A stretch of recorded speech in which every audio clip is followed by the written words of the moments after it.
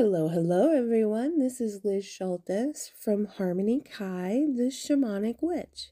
I know a lot of the audios that I've uploaded before were of podcasts that I was the one being interviewed.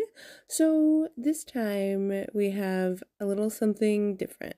Today, I'll be the one asking the questions, and our guest is none other than Vicki Loubier of Divinely Aligned Intuitive Readings and Healings. Vicki is an evidential medium, an integrated energy therapist, as well as a master instructor.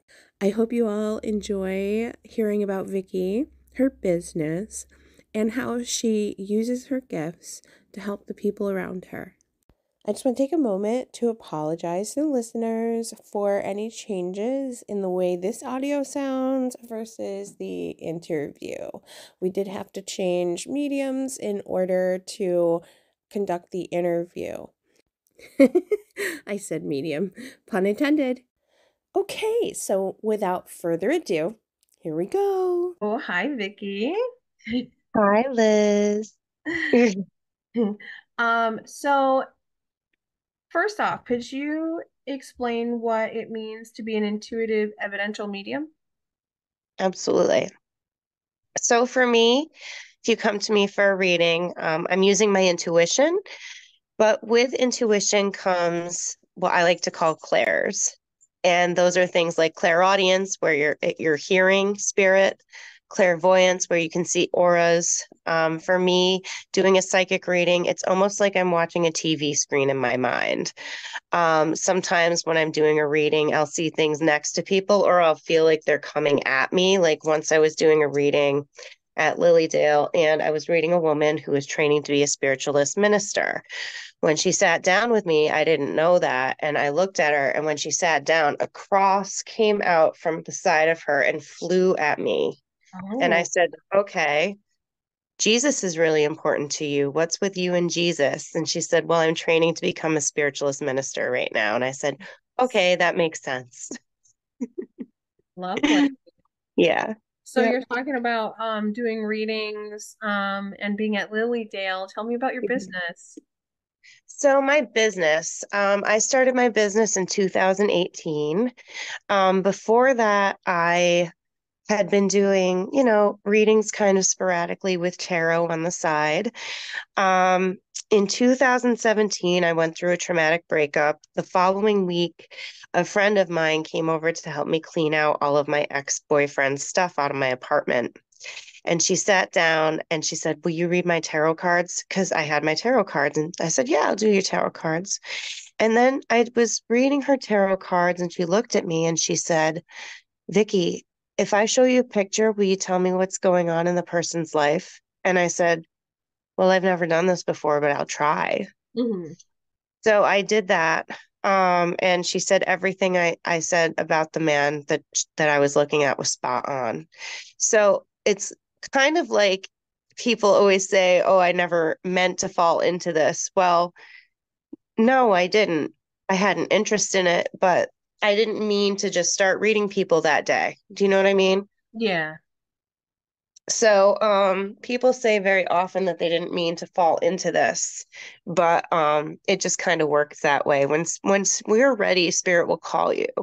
Yeah. So before I started my business, I had taken integrated energy therapy class. I learned it because both my parents were going through a lot physically. And the woman who, my teacher, told me that she was learning it. And she told me that you're attuned to a violet ray when you do integrated energy therapy. And I said, wow. She said, with Reiki, it's a white ray. And I thought, wow, you can't get any higher than violet.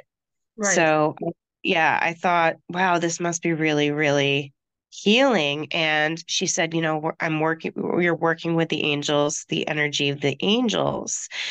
Um, and so I just felt a really strong calling that I needed to do this. So Okay. when I say I'm an intuitive and evidential medium, it means that information comes to me in evidence. So I can see auras. And like I said, it's like watching a movie screen in my mind. But also with that, everything kind of just comes to me like kind of like in a claircognizant kind of way as well. So Okay. I get claircognizance, I get clairvoyance, I get I think it's called clairgustance, the clear tasting, which can be weird. Oh Uh, yeah. yeah, that's always weird. And obviously clairaudience and clairsentience, which can be scary as well when Yes. you're sitting there and you feel like you're going to have a heart attack. Yes. um, but and then like when they, want to tell you how they died and they had like an aneurysm or something and it's painful. Hmm. So people don't always know what that's like. Yeah. Yeah. So Absolutely. I do. I get, evidence in those different ways. Sometimes I just know them, but I can also see auras and things like that. Very cool. Yep. Um, so I think that kind of covered number two as well. Oh, cool. The second question. So, what could you share a memorable experience from your childhood where you first recognized your gifts? Like, when did you first start noticing things were happening?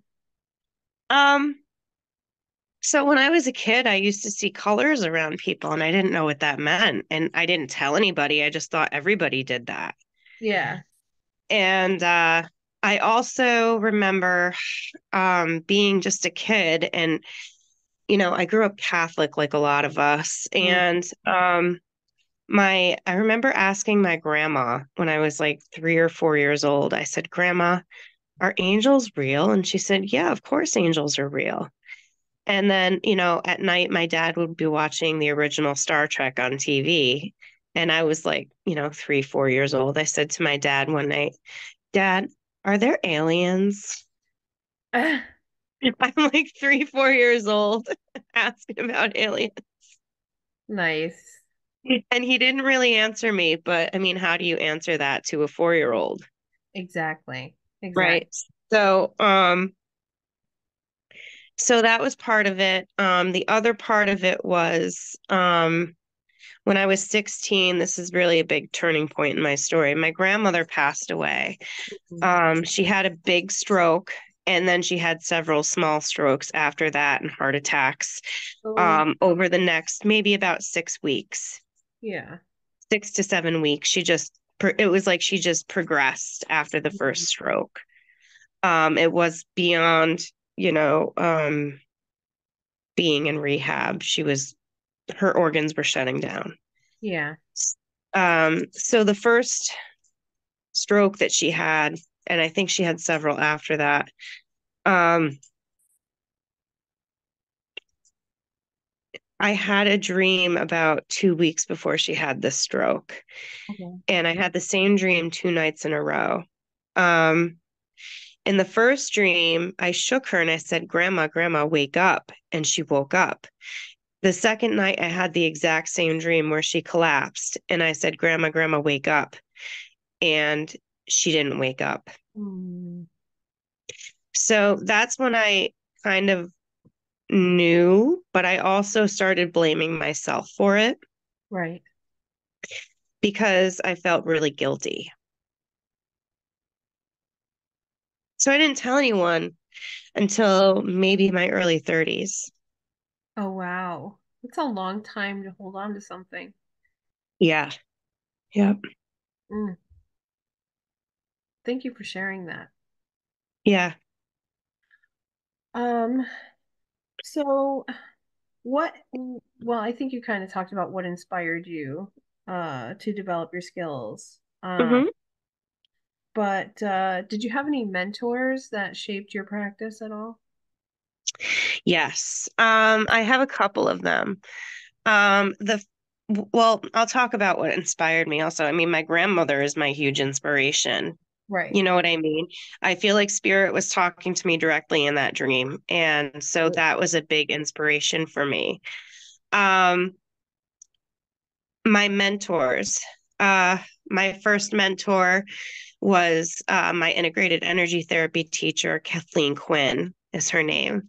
Okay. She's really a wonderful person. I went to her for a reading the first time And she said to me, "You're getting a dog, and this dog is smiling at you." Oh, And my dog smiles all the time. And 2 weeks later, I adopted my dog. So yeah, so she's been a huge mentor to me. She's always been there for me. And after I went to her for that psychic reading, I went to her for an integrated energy therapy clearing, and I sent my parents to her. I'm very protective of them, so for me to send someone to my parents to someone is kind of a big deal. no. Um, so she's been a huge mentor to me. Another mentor that I have is Lisa Williams. Yes. Yep, she was my teacher. I took her 6-month course, and she was just wonderful the whole time. She's one of the most encouraging teachers that I've had. Otherwise, I had another mentor as well. He's passed away now. His name was George Corey. He Okay. was very respected in the community. He was a great tarot teacher. Um, he was 69 when he died. He had been reading cards since he was 16. Oh, wow. Yeah. When I had my first circle by myself over at Mocha Lisa's cafe, he came to my circle. He drove up here from the Catskills and came to my circle. Oh, that's amazing. hmm He was a huge support system to me. And just him, and he was good friends with Lisa Williams, actually. She went to his funeral and spoke at his funeral. Oh, Um, but he was just one of the best. And I know he's still around me a lot, I was guiding me. my next question was if you still are in contact with him, if he still makes contact. So, kind of a Oh, sub. yes, he does. But yeah, that's Yeah. wonderful. Yeah, he is wonderful. And my IET teacher's been wonderful with everything. She's always been right there for me. And I hope to be the same to my students, you know what I mean? Um, and who else has been great? Lisa. I got to be honest with you, Cindy was a good teacher, but I don't know that she's a great mentor. Right, right. She's a There's bit more definitely, detached. yeah. Yeah. Yep. So, what led you to specialize in tarot and oracle cards in addition to mediumship? So I actually started all this stuff reading tarot cards when I like intentionally wanted to start it. Yeah. Um, my friend who does my hair introduced me to my IET teacher. Hmm. And when I was 30 years old, I said to her, because she had been reading cards since she was like, my friend, her name's Kirsten. She had been reading cards since she was like 14, 15 years old. And I used to have like little tarot cards that I got like in a teen magazine that they were giving out, like in the magazines, and I would play with Oh, them. yeah. And so she, and then, I got rid of everything for a while. So she gave me my first deck of tarot cards when I was 30. When I turned 30, she gave me my first deck. It was the Hanson Roberts Tarot. And it has the name of each of the cards in, French, English, Italian, um, on them. And the cards, they do talk, and they, they're differently drawn from the Rider-Waite deck. Okay. Um, we call them in that deck, they're called rods instead of wands. Yeah. Yeah. But it's still a really beautiful deck. So I actually started all of this reading cards. So I started with cards, and then the mediumship started to come in after I got attuned to IET and continued with the cards. Excuse me. What's interesting is that so that's kind of what inspired me. I just kind of specialized in cards because I picked them up really fast.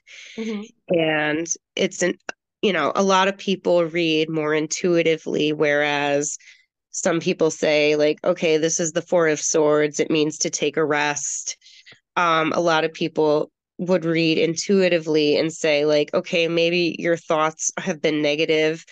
recently since the swords are pointing down. Mm-hmm. So it's time to make a change, to rest and meditate, and maybe try to make a change to maybe get your thoughts to more positive place where the swords are pointing up. Do you know what I mean? Yeah, I do. And I know personally when I read, I like to tell my clients what the card is, right? I have the tarot knowledge. So I'm like, this is a four swords. This is what the cards mean. This is what it means. But this is what I'm getting from it, right? So I'm Yep. like, it means that it's time to take a rest. It means rest and but for you, I feel like this card is saying, that you have been extending yourself in this area of your life or this Yep. area of your life. And Yep. so it's warning you that if you don't, then you're gonna be forced. It's gonna force you to take a Yeah. rest. Yeah. Yes, I very much understand. Like, yeah, I like personally like integrating the knowledge of the tarot with the intuitive. I like bringing those two together. So I do too. Yeah. And I like to read them as more like symbols and telling a story about the card. Like, exactly. you know, if you think about the name or the number on the card and then the symbol, and then you look at the colors in the card and what the people are doing, and, you know, even the different animals on the cards Hmm. have a message to give. Yeah, you and I have a mutual friend that could turn a one card reading into a 45-minute session because she's so capable of unpacking every single card. So that's Miss Heather. I was going to say that's got to be either Heather or Tiffany.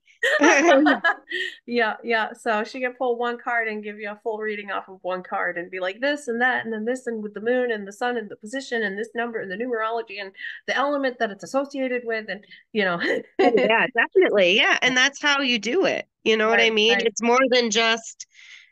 more than just, I mean, I even look at the colors on the card and what's going on in the background Yeah, and you know what I mean? And what those colors mean to me. You know yeah. what I mean? Yeah. Exactly. Yeah. Exactly. And that's the way you got to do it. So Hmm. I applaud that. I had a sub question. You mentioned that you were in your 30s when you started doing this. What are your thoughts on the phenomena that many people aren't getting into this until they are in their 30s? That you have two groups of people. You have the ones that have been doing it, like myself, the ones that have been doing it their whole life. And then Yep. you have this other group where all of a sudden, once they hit 30, something just clicked in their mind and they decided to go for it. What are your thoughts on So I think it has to do with where you are, and I think it has to do with conditioning. that? Mm-hmm. Mm-hmm. So like I said, I was brought up very Catholic. I had to go to church every week. Unless it was like hell or high water. Um, and I spent a lot of time with my grandparents, and it was really important that we did that every week. Yeah. So I think I knew always that there was something to this. I did have a Ouija board growing up. Yeah. When I was in my later teens, my dad kind of felt like it was bringing us bad luck, so he threw it out. I wasn't mad at him about it. I was just like, okay, whatever. And it's possible because kids don't know what they're doing when they're playing with a Ouija board. Right. Um, so it's very possible. But I think that it has to do with how you were brought up. Yeah. And I feel like it has to do with like your root work. For me, I always knew that psychicism was real. Mm-hmm. And I know, and I just knew it. And well, also because of my life experiences. I Right. think that we're conditioned in our especially late teens, early 20s to shut all that stuff off. You need to go make something of yourself for the Right. 3D. Right. Yeah. So you need to go make something of yourself and make money and support yourself in Mm-hmm. your 20s. So I think that we have to shut it off to conform to society for the time that we need to. Right. And then I think what happens is in our late 20s, early 30s, that's when it happened for me. Some people it's even later though. I Mm-hmm. know. Mm-hmm. Um, for me, it was my late 20s, early 30s. I started saying, like, okay, there's more to life than this. Yeah. And I know there's more to life than this.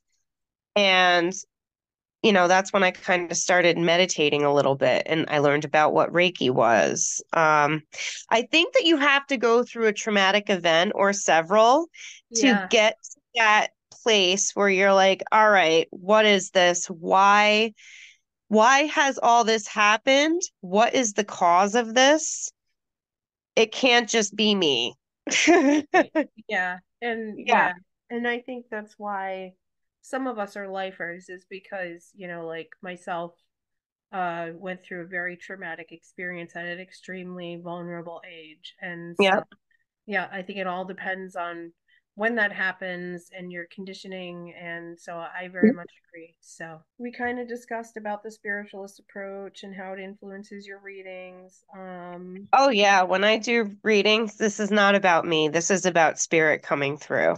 Yeah. And Yeah. we talked about Cindy and Lisa a little bit and how they relate Hmm. to your work. How do you approach teaching others about tarot, oracle cards, and integrated energy therapy? Okay. One thing that's huge for me when I tell other people about reading tarot, and I'm sure for you too, I tell people, listen, the cards are only picking up your path right now. Right. If you were to continue on this path, you have free will, Mm-hmm. so you can change your path at any time. So the outcome could be affected. Right. Absolutely. Every single step you take changes your fate. So that's, Yes, yep. absolutely. When I teach people integrated energy therapy, it's a lot different because it's like, okay, you're taking on the consciousness of angels now. Right. I teach them, they know that everything is for the highest healing. Most of the people that I've taught either have been through integrated energy therapy healings or have had some experience with Reiki or something like that. When it comes to integrated energy therapy, I want people to know that I'm a guide and that this is going to be their experience with channeling angels and feeling all the synchronicities and things like that. Mm-hmm. Mm-hmm. Because it's not about me, it's about me serving the angels. And that's a great segue to how do the nine healing angels come into play with the integrated energy therapy? So, when you're attuned to integrated energy therapy, you're also attuned to the nine healing angels of the energy field. Mm-hmm. So, those angels, I can tell you a few of them. Archangel Michael is one, Archangel Raphael is one, and Archangel Gabriel is one. Okay. So, those are like three of the big, archangels that you always hear about. Yeah. So those angels, I mean, it really, since you become attuned to them, you feel a stronger connection to them, Okay. and they'll help to guide you with your intuition as well. They'll show you signs and synchronicities like you wouldn't be able to believe. And actually, it's weird. Right now, my hands are feeling electric. And that happens when I do healings on people. So when you start to work with them and you take them on and you ask them to work with you and through you, you'll start to notice that you're more guided in your life. And you're like, this is what's right for my soul, and this is not good for my soul. It's very like, nothing is ever black and white, but you'll understand that you'll see more signs when you're more in alignment, Yeah. and you'll see less signs when you're not in alignment. Sometimes it kind of feels like maybe they throw more like 4 4 4s at you because they're like, listen, you're gonna be okay. We got you, even though you're going through some shit. So, side note here, I Yep. think you were talking about how your hands were vibrating and electric, and you do that when you're healing. I kind of think that that's what's happening right here because I have a lot of deep seated issues with the Judeo Christian religion. And so Yeah. we start talking about when you start talking about angels and capital G God, it stirs feelings of unease. I know that the Judeo Christian religion and its philosophies and its prejudices are fallacy of man and not, Yeah. Oh yeah. fallacy of that. So Yeah, I'm that's bullshit. yeah, so I think you're vibrating because you're healing me. This is healing. This is helping. Good. So, what do you feel distinguishes integrated energy therapy from other healing modalities? Integrated energy therapy works gently to release the issues out of your tissues that we store in our cellular memory. I like that. And it's very gentle, like, so it uses angelic energy. Whereas sometimes, even if you have a shamanic healing, like, yes, spirit is only going to give you what you need, but even sometimes with a shamanic healing, it can be a bit jarring. Mm-hmm. Yeah. Absolutely. Yeah. This is much more gentle, but it's also important with this healing to check in with yourself too. Yes.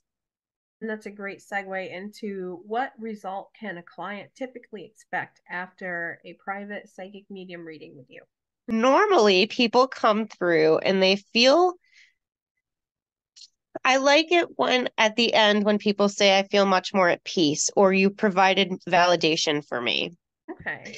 Because I get a lot of people that come through are like, I'm feeling like this. I feel like this is my mother, and I'm seeing this cardinal, and this is the sign, and this and that. And I'm like, yeah, like what inside of you is so resistant to this? Yeah. So I look at people and, like our mutual friend is a shadow worker. Like I can see through and say, what's your block? And Yeah. we can work with those things and say, okay, how can you go in and change it? How can you reframe? So that's really part of what I do too, is coaching people to get to where they need to be. Right. Right. Hmm. That is the key part right there, is that Yep. it's not just about healing through energy and through psychic stuff. It's about coaching and helping the person walk to the solution Yes. they're going to improve their life. Yep. So you offer a range of services from private sessions to Zoom gatherings. How, if at all, does the energy transfer differ in person versus a remote session? So a remote session is obviously different because we're not face to face. Right. Honestly, sometimes I feel like the energy is even stronger in a remote session Agreed. Yes. because everything that we do is intention. So, Mhm. I think both are equally powerful. I love doing both.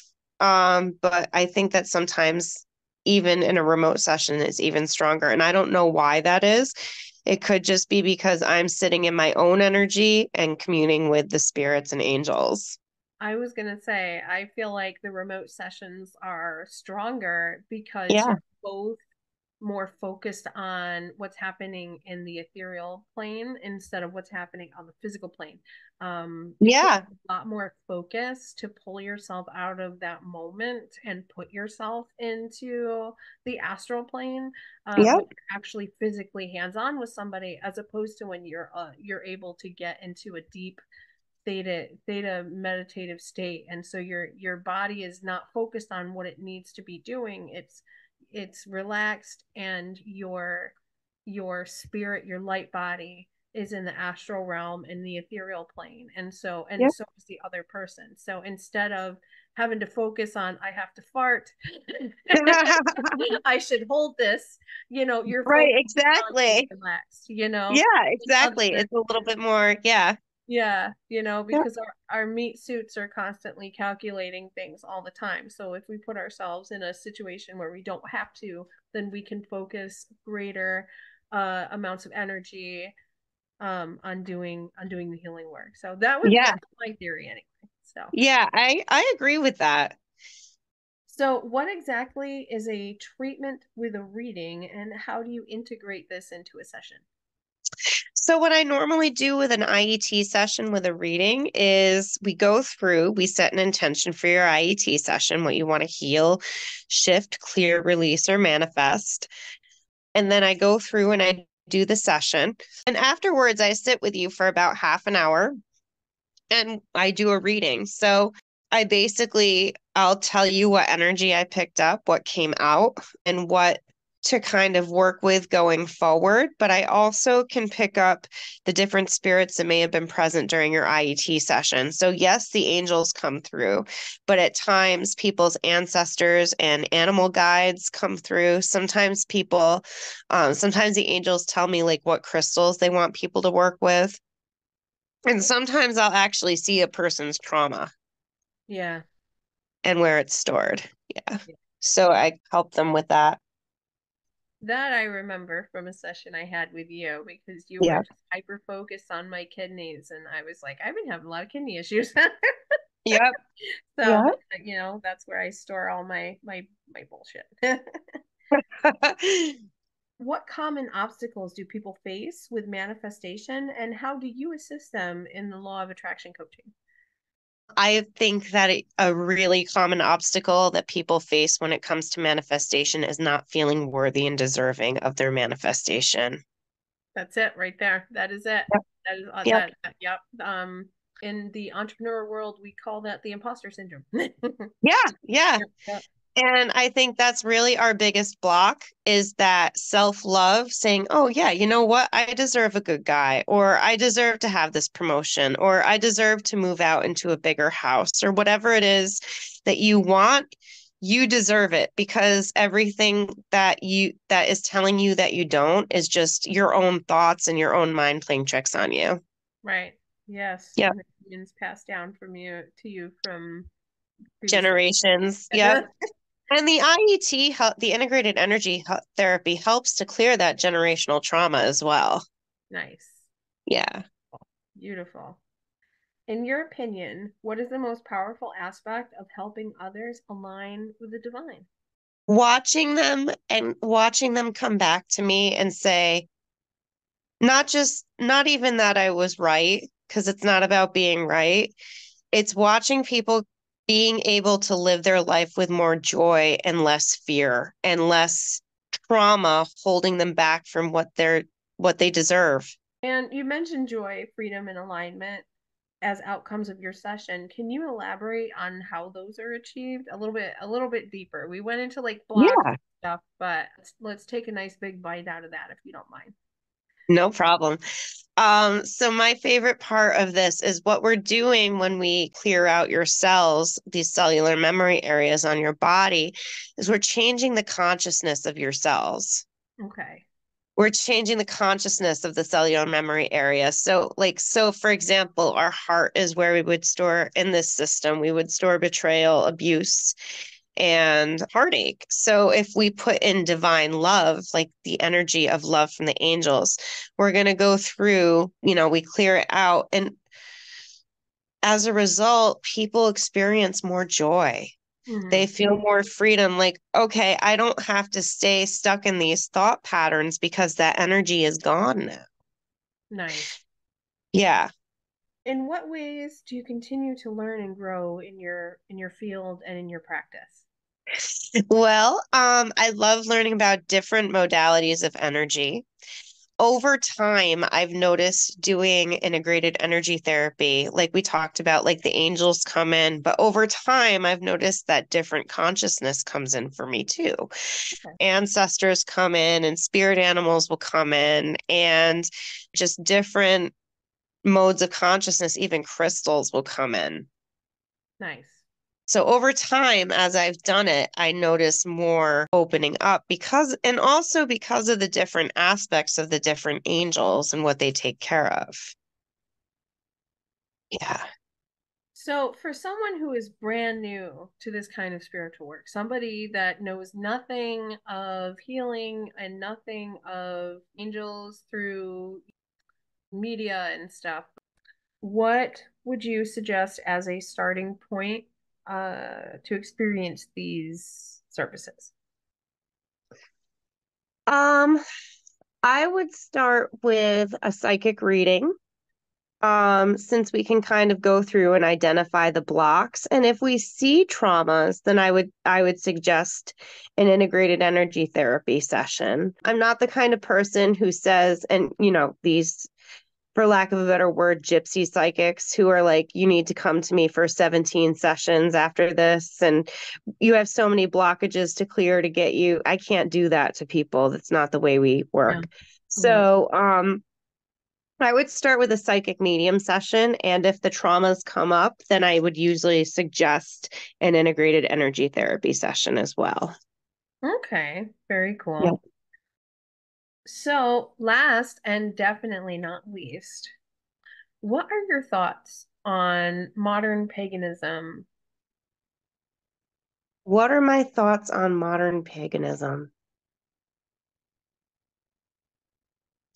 Well, I have to say that I'm happy that it's coming back, Hmm. because I feel like organized religion has put too much in the man has gotten in the way of what they want, what they call God or spirit or great spirit or source really wants us to know, Right, because man wanted to manipulate this into what man wanted it to be to control people. exactly. I wholeheartedly agree. There is Yep. a passage, not necessarily in like the Bible, but in organized religion where they were like, um, he who pursues knowledge, he who gains knowledge also gains in grief, right? So that's kind of like trying to keep people ignorant, you know? Yeah. So and not reach for knowledge and not learn. And not And ask questions. right, exactly. So if you can if you can create fear around learning, Hmm. then you can in fact control an entire empire. Yep. Mhm.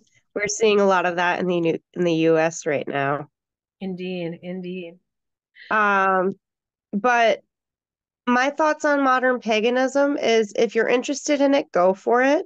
Right. Um, I like to keep my work in the light for the most part, but if I if I have to kind of go to the other side of things to kind of get something done, I will. I'm definitely not into, cursing people or anything, but I do think that we should be worshiping the earth. And I do think that we should be protecting the earth because the earth takes care of us. And where do we return at the end? We return to the earth. Right. So I very much agree with modern paganism.